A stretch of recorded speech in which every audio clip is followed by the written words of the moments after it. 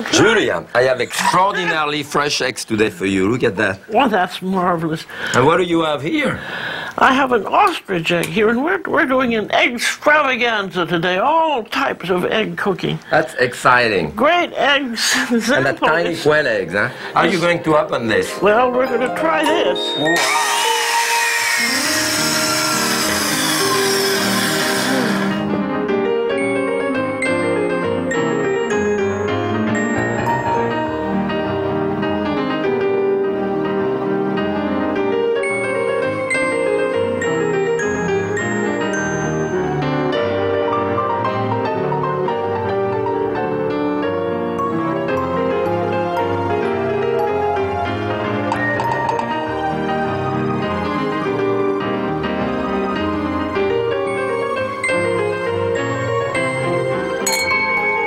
Happy cooking. Bon appetit.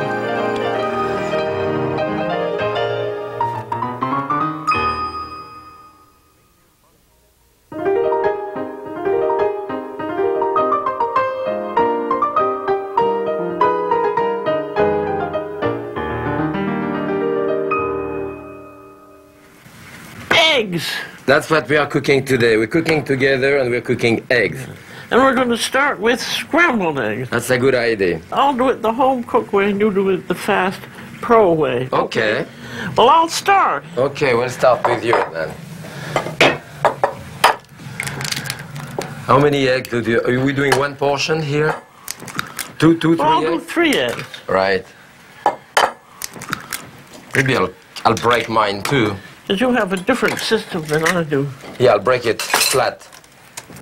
I think it's more fun to do it with one hand, but then you... That's true, but I don't like to break it here, I break it here.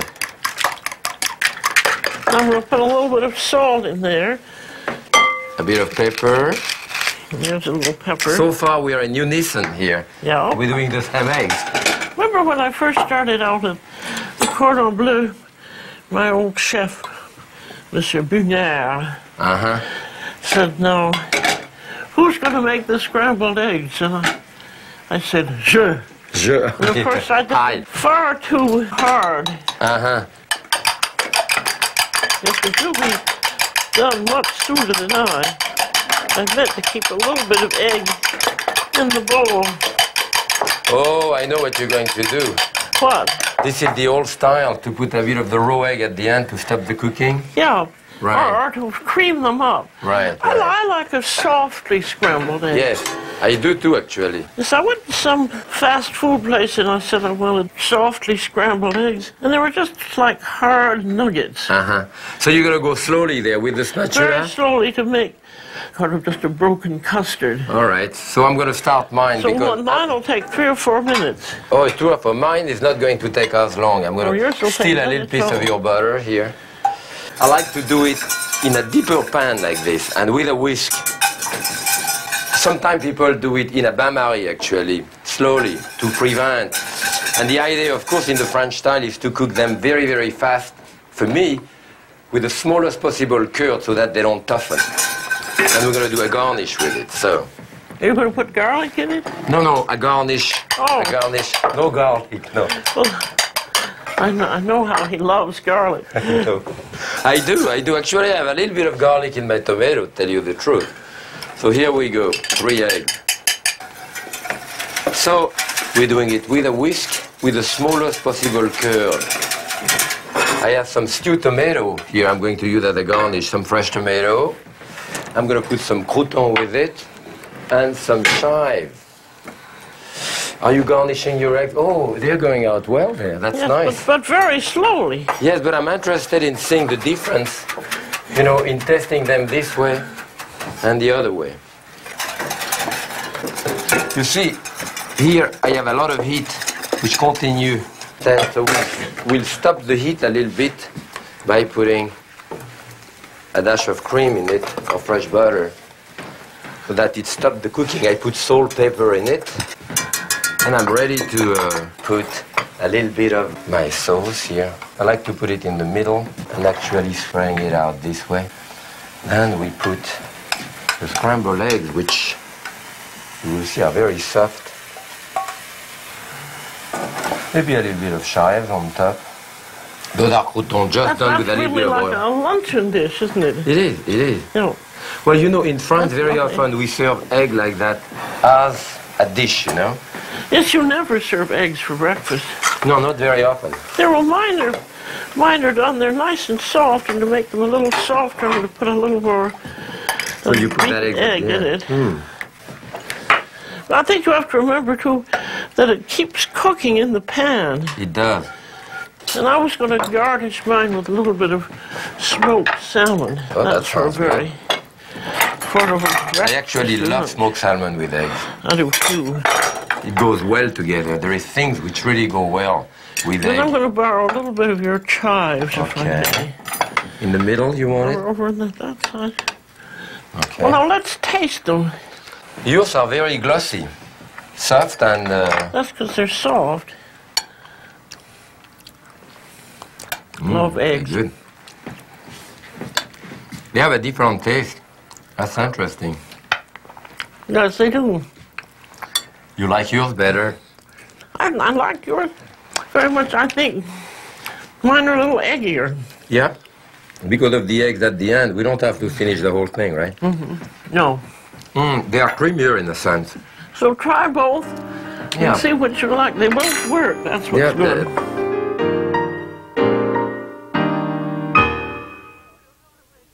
Now we're going to show you how to make omelets, and it really needs a special technique. We're going to do first an absolutely plain omelet, which Jacques will do. Okay, so the eggs are ready here, so I'm putting, well, this is a 4 ounce. This is about 4 eggs. So I use the bowl of that fork, and we shake it with one hand, trying to scramble it as fast as you can, bringing the skin around. The important part of the omelette is now, when I shake this and bring this to the end here. All of the eggs is there, so that I don't have one layer and I'm rolling a carpet. So all of this here, you want to bring your fork around, bring back that skin here, nicely. You want a kind of half moon here. And then that lip here, you want to bang on this side to make it go on itself. Yeah, this is about 3 eggs. It's a bit smaller than I do usually. Then you change hand. You want to bang it here so that it comes totally to the edge so that you can avert it. That's beautiful. Nicely. It should be probably a bit more pointed at the end, like this. But as you can see, very, very soft. You can serve it just like that, or you can just fill like it. that. Now we're going to show a different way. Hundreds of different garnish you can do. This is a no-stick pan. Yes, that's good. And I have the eggs already. I hope the pan is hot enough. And it's very important for the butter to melt, and then you have to watch it for a minute until the bubbles begin to disappear. And it's just before the butter browns, you're going to be ready to add your eggs. Now we watch. Put on your glasses if you need them, and make sure that the butter foam is subsiding. That's it. That's it. And this is a 2-egg omelet. Oh, that's a short one. And it should sizzle as it goes in. You need a fork or a spatula, or you turn it? I just shake it around. I see. It's a straight jerk towards you. I like this method because it's kind of fun. It's different, yes. We do a country omelette like that in France, like at home, usually with larger curd like this. And checking the pan or moving the eggs around so that the liquid eggs between the curd. And that's another way of doing it. We do it very much the same at the end. That's it. You bring the other lip. But then watch, you put the lip of the pan on the plate and then turn it all the way over. That's good. And it's all right to do that. You cut the center like this and put your garnish inside the omelette bread here. And this I've got a little sauteed of onion and potatoes and ham. That's one way. We ought to have a little. That's grand-mère, you know. We ought to have a little. So maybe I'll do an omelette with mushroom. Yes, do that. So you know, 2 mushrooms per person is more than enough. And what you do, the bottom part of the mushroom, you cut into little dice or in little pieces. This is to put inside the omelette. And you keep the cap to go on top. So I'm going to put that here. I'm going to saute the mushroom first and the cap. This. I keep just the nice slide, the center. So 2 mushrooms. That's it. So I have 2 types then of mushrooms, some which are diced and some which are in slices like this. I put them in the same skillet to saute. They won't take long. And a little dash of salt on it. Certainly the no-stick surface has made such a difference in omelet making. Big difference. It's just impossible to make one if it sticks. So as soon as this starts softening a little bit, I'm going to remove the cap. So here, I'll borrow your knife and put those things right on top here. And well, this that'll be the little decoration. On top of the omelette. That's a good idea. And you know, those regular white mushrooms we have at the supermarket are perfectly fine, you know. People think you only have to have special wild mushroom, but not necessary. Okay, so here I have the base, so I can put my omelette here. And again, I start with a fork. Smells I did good. Before. What? That part goes back in there. And again, at the end, you know, I want to bring more of the mixture on this side. And again, rub around. See, you're absolutely right. I mean, it's so beautiful with those non-stick. Otherwise, the other one. Bring the other lip here. That's very nice the way that turns over there. Yes. Isn't it? I would again bang it to the edge. This way. Looks pretty good. I don't know if it's the right plate. Yellow on yellow. Very soft. That's kind of chic. And finally, you put your mushroom like that on top. And this is it. Another classic omelette. Now what are we going to do? Well, we do like maybe a piperade. You know, in the south of France, we call omelette basquaise or omelette piperade. And it's usually very close to a Western omelette. Sometimes it's also done with a piece of prosciutto inside. And sometimes only onion, a bit of sliced garlic, and different color pepper I have here, green pepper, red one, and the yellow one. Which now are, you know, you can find those in most of the market. And usually more of a country omelette, this is like a pancake, a flat omelette. And this one usually is done with olive oil. You know, a little bit of olive oil in the south of France, that's what we use. You know, preferably a virgin olive oil for that, be better.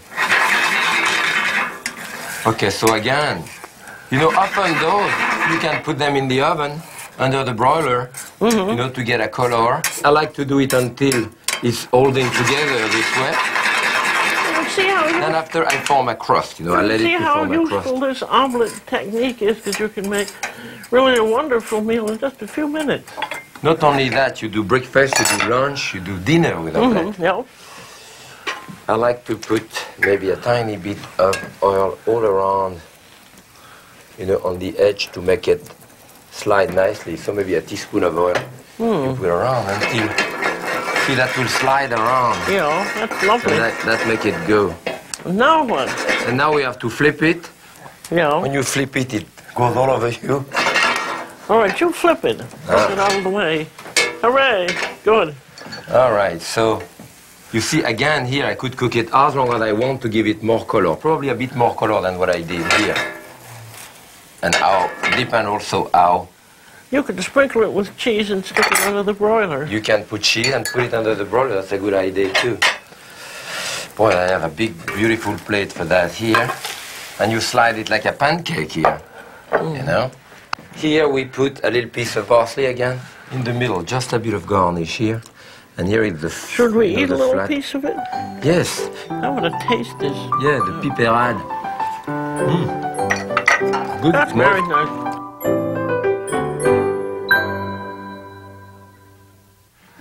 Now we're going to do poached eggs. I think they're lovely to do it. We're going to do them two ways. I'm going to use a mechanical device, and Jacques is going to use his own hands and ingenuity.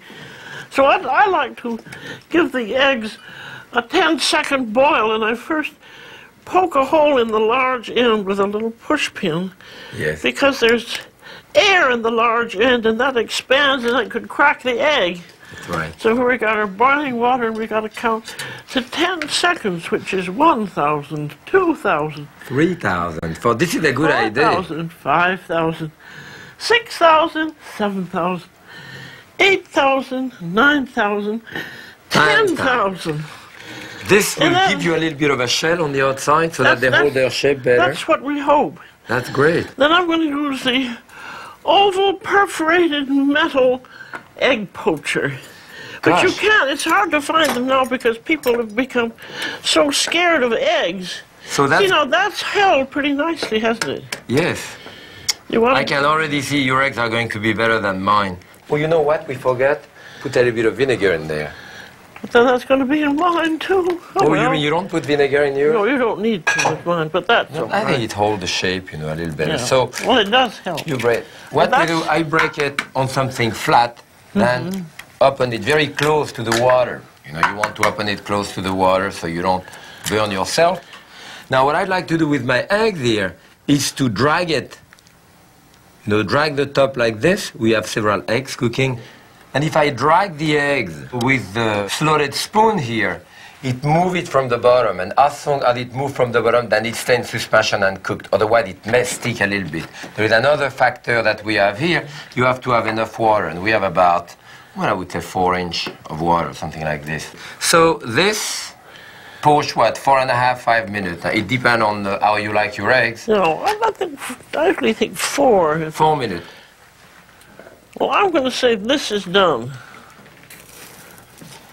This is done, so you slide it in cold water. We put them in ice water. It stops the cooking and it washes up the vinegar also. So now I will cool that up looks lovely, mine. You say, touching well, just that looks the flame very back well. a little bit. We put them here. Well, that came out beautifully, and it looks very eggy. 2, 3. Now, what happened there, when your eggs cool off, you can pick one up. I mean, not yours because they were done in a thing, but the one that I did by itself, and you will see that there is something hanging around. So we trim this a little bit. That looks lovely. And the point is that this is the bottom of the egg, this is the top. As you see, it's slightly different. There is always one side which looks better than the other. You see, it's quite soft. Yeah, that's lovely. Now, we haven't talked enough about this salmonella business. I think when you buy eggs, be sure that you buy them from a place that sells a whole lot of eggs and keeps them always refrigerated. And then you yourself, these are still chilled, but you don't take your eggs in a bowl like this and keep them out. They should be in the refrigerator all the time until you're ready to cook them. I think that's important. Yes. That's very, very important. Take them seriously. Okay, now what? We do hollandaise now? Hollandaise, good. Classic hollandaise. All right, I have a couple of egg yolk here, and I'm going to put a little bit of water in there and a little bit of lemon juice. A tablespoon each of lemon juice? Yes, well, about a tablespoon altogether. And what you want to do, you want your egg yolk to be cooked enough. Often people are so afraid of cooking those egg yolks that actually they are not cooked enough, you know. But of course, you want to be careful not to do scrambled eggs. So, you know, sometimes you move them out, you move them back in when you feel that it's going a bit too fast. You have to cook it enough so it'll thicken. As you can see, now it's starting cooking. I start seeing in between the strike of the whisk, start seeing the bottom, you know. It's definitely, it's thick too, isn't it? Yeah, well, I'm removing it there. I think that this is cooked enough. Looks that way. That part of the hollandaise we call the sabayon. And sometimes we use that to add to a fish sauce and all that. So here should be really kind of off the heat to start putting your butter. And that's so terribly important, just little droplets at first. Because if you put in too much, it's good. And if you start getting too thick, as mine is getting thick here, put a little bit of warm water. And that's really taken, hasn't it? Yeah. You want to put a little bit of salt in there? Give me a dash of salt. And I like a little dash of cayenne. Oh, okay. That gives it a prettier color. Yes. Whoop, that's good. Beautiful. Okay, so we can finish our eggs now.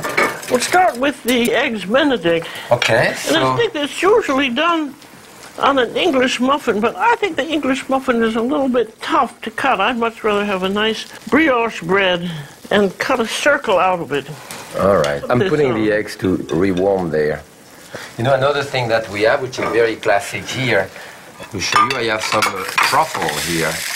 Oh, and, nothing wrong with them. Look at that. Beautiful black tuberum, melanosporum, the black truffle of Périgord. So we put a couple of slices. This is a truffle slicer. This is extravagant. Yeah, if you don't have it. Well, why not, as long as you have it? Yes, as long as. And we just warm up the truffle with a little bit of butter for a minute or so. That's about fine. And they get darker like this, and they get a bit soft. That's lovely. So I leave them here. Oh, wait, no, what do we do? Now we're practically ready. There, here's your piece of toast. And then we put a little ham on it. This is a kind of a prosciutto ham, which I think is nice. Put in one of your eggs right there. Whether it's yours or mine, but beautiful. So a bit of the Hollandaise sauce. And of course, this is very delicious. We put our pieces of truffle on top. Which you don't have to do, but it's nice if someone's given you something. As long as it's there. That's lovely. Beautiful, yes. Okay, this is the classic egg Benedict, right? See here, if you break it, you can see the inside of the yolk. It's just about the right way, right? That looks just lovely, doesn't it? Yes, it does. You don't have any of the toast with it. I think one forgets I haven't eaten how good Hollandaise is. I was just going to say that. I haven't eaten that Hollandaise in quite a while. You don't do that all the time, but when you do it and do it properly, it is good. Delicious. Now, for the ostrich, you were kidding with the electric saw, right? I was. All right, so how are we going to cut it? I'll hold it for you. Well, put on your goggles. Yeah, I think it's a Who good knows idea. what's going to happen? Not know what's going to happen. Okay. That's it. That's it. Oh, look at that egg. It's incredible. The yolk, look at the side of that yolk. That's incredible. My God. Now we're going to scramble it, are we? I can take this out now. Yeah. This is beautiful. I mean, look at the size of that quail egg, next to it. So what we're going to do is, you can make at least 4 or 5 omelettes of what we did this morning. Or one of those big potato omelettes. I think a great big one like this. Yeah, I would say that this is probably, at that point, 1.5 dozen of eggs that amount to this, Okay, here I think I'm going to put it in there. And we're going to do a big omelette or scrambled eggs with this, right? It's going to take quite a while to make, Jack. So let's relax and enjoy it. Have a little glass of wine. Yes. And a bon appetit. And happy cooking. We'll probably be here next time still cooking this egg.